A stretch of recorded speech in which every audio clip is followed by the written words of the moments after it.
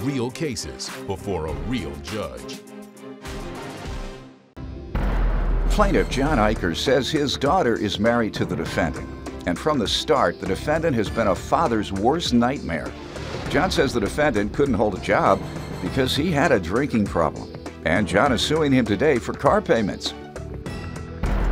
Defendant William Torrey admits that he wasn't perfect and even cheated on John's daughter, which he deeply regrets. William insists John had an agreement with his daughter to make the car payments, not him, and he's countersuing for harassment. Start with you. The defendant, Billy, is my son-in-law, and I knew from the beginning that he was a father's worst nightmare. And when was that? When was the beginning? When they met, my daughter met him while they were in college, 12 years. 12 years ago? Yeah. So 12 years ago, you knew he was bad news? Yep. Why? I knew he drank too much. Oh, okay. I tried to warn her about it, but she wouldn't listen because she was in love. Okay. What was the relationship like from the outside? Because we don't know what was happening in their household. They might have both been getting drunk. But what else made you feel that he wasn't the right guy? Well, during the years, he had many jobs.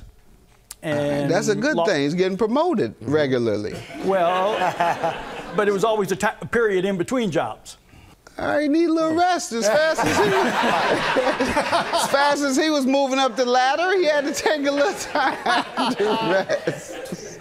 Go ahead. Well, so you believe he couldn't keep a job, and you believe he drank too much. All right. Yes. Did the two of you get along? Somewhat. We were cordial. I had to be. You know. That's right. Smart dad. We had words. Oh, we've had words. Defendant William Torrey is married to the plaintiff's daughter, but he admits that they are divorcing because he had an affair. You tell me about the nature of your relationship with your father-in-law. I have nothing against my father-in-law. Okay. He's done nothing but, well, be a father-in-law. I mean, we've had our words, but my wife and I, we met in college, and yeah, we partied. I mean, my wife and I mean, Your Honor, I'm not perfect. I cheated on my wife in Hawaii. I worked on the cruise lines as a chef and cheated on her. And ever since going through the divorce, we've been to marriage counseling and all that stuff. And since the divorce, my wife left in October of 2010. So we're still legally married. Even 3 months ago, she let me stay there, and he didn't know. And either did his mom, because the rule was I'm not supposed to be there, but I stayed there for 3 weeks, and we talked, and that's all you did? Ever since then. That's all you did is talk and play cards? Or? No, we actually were not, we haven't been together. All right, sir, tell me about this car. How does he owe you car payments? Yeah, well, I think it was early 2007, they moved to West Virginia to be near his family. And I thought it was a good idea because everything that went wrong in their relationship, or if he lost a job, it was my fault. He had no friends, he said, and he had nobody to back him up. So when he moved there, I thought that was going to be a good idea. And while there, he got a job as a chef. He was making good money. And they needed a better vehicle because by then my daughter was pregnant with a third child. But he couldn't get a loan on his own because of poor credit. And I guess his parents wouldn't co-sign. I don't know for a fact about that. But he called me and asked if I would co-sign. And I thought he was turning his life around. So I decided to do it because of my daughter and the kids. And he kept that job for a while and made some payments. And he lost it. And he couldn't make the payments. That left me making the payments. And from August of 2007 through June of 2008, I made 11 payments of $424. Totaling? $4,664. All right, and that's what you're suing for today. Sir? Your Honor, the van was not mine. I had a silver Kia by myself. Ended up getting rid of that. The loan was in your name and mine. Yes, as a co-signer, then it was yours. Your Honor, it was to build credit, but it was not my van. So the van was hers. I mean, I've never said anything. She drove it, but it was in your name. For 3-4 You got the years, loan. I've never been told to make a payment on this minivan. Never. I had my own car, and then I got rid of that. You had for a couple months line. before they took it back from you for not making payments. So, He didn't pay them either. I did. It was under my name. And I got rid of it because I went on. They took it back because You keep trying to separate the assets, sir.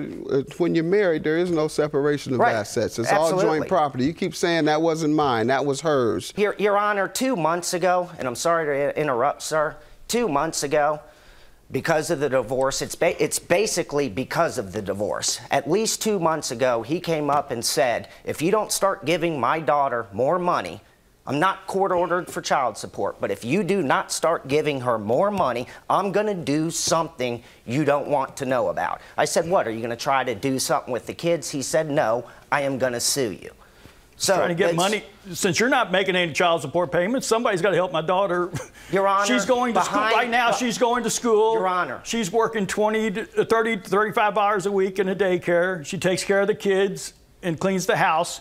But she can't make enough money to pay all the bills. Forget about that. You need to pay for his kids and pay for his transportation. Yep. That's the way he looks. Your Honor. Your Honor. Pay for him to ride around, pick up his other women. Yep. Right. And he's right. There's no court order child support. But when does that morally? What does that mean? Anything? But Your Honor, behind closed doors, a man takes care of his kids. Not morally, kids. legally. You still legally have to pay. Just because it's not going through, and it should, sir. If you were smart, you would put it through the government child support agency, because one day she might pop up and say, Your Honor, he ain't giving me a dime in 10 years. I've already got a statement on that. And you start saying, well, I did. I gave her $50 here. I gave her $300 there. And then she says, no, prove it. Okay. And then even if you prove it, the court could say, well, that was a gift. It's not child support. Defendant William Torrey is married to the plaintiff's daughter, but he admits that they are divorcing because he had an affair.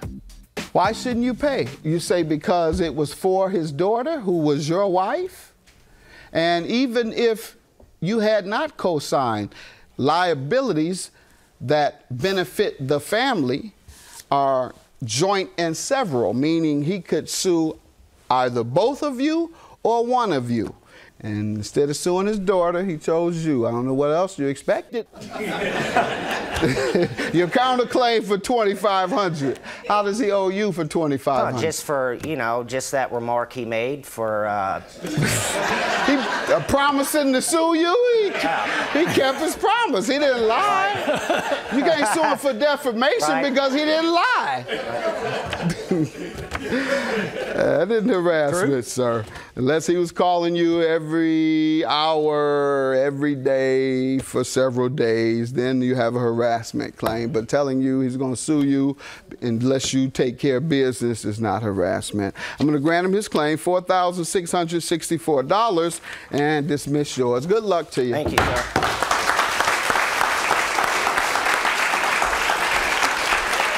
Well, I'm just doing this to try and get money to support my grandkids. Right. You know. Well, I am doing more than he thinks. Me and my wife behind closed doors, we have our own thing. I just think he's a little too Well, I have a statement from her saying you're not, so. But it's over. I have nothing against him.